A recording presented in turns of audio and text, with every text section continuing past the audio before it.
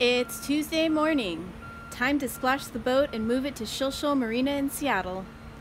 My girlfriend, Harriet, and I were up late last night doing some last-minute boat projects. I have the best girlfriend ever, by the way. I replaced the light bulb in the masthead light, so I hope that's all it needs for it to work, but I couldn't test it because the wires weren't connected. The gasket around the lens was shit, so I just tried putting caulk around the edge. We did a third coat of bottom paint near the waterline, and then we slept on the boat for the first time since I bought it. I'm so happy I can sit up in the V-berth and that there's a clear hatch that I can look up at the stars through.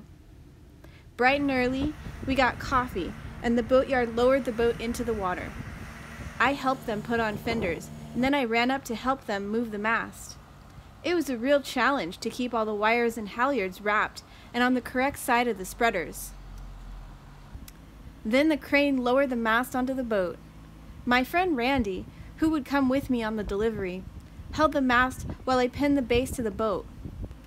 Then I ran around, putting the studs into the turnbuckles, twisting them tight. And then we were off.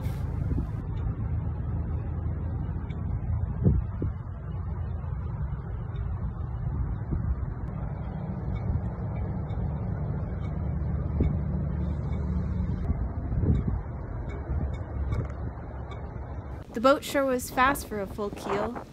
She was sailing on a run at 6.5 knots for a few hours, using just the mainsail. We didn't even need to use the jib, which made me wonder if I should have been more patient with installing those grommets in the previous episode. I could have waited and done a better job. The wind decreased, and we sailed around Anderson Island and McNeil. It was about to get dark, and one of the nav lights was out. But luckily, the previous owner had left a spare bulb, so I just changed it.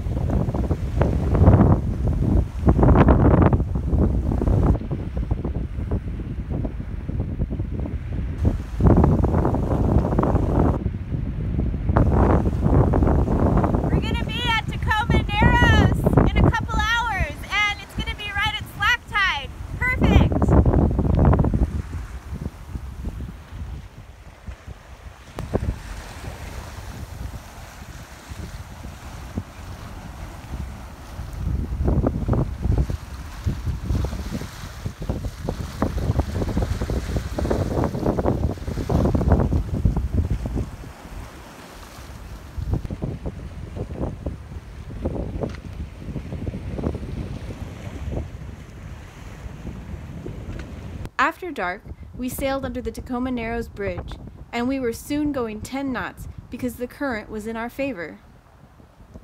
As we neared Point Defiance, we gave it a wide distance, and the wind slowed down, so we turned on the motor. At around 9 p.m., we entered Des Moines Marina, and since Randy had a boat there, he took the helm to dock, since the winds and currents could be really rough, and he was familiar with them. We went through an ordeal trying to get into the slip, eventually just relying on boat hooks to push off the other boats, with quite a few locals helping to push us into the slip. Randy's wife picked him up.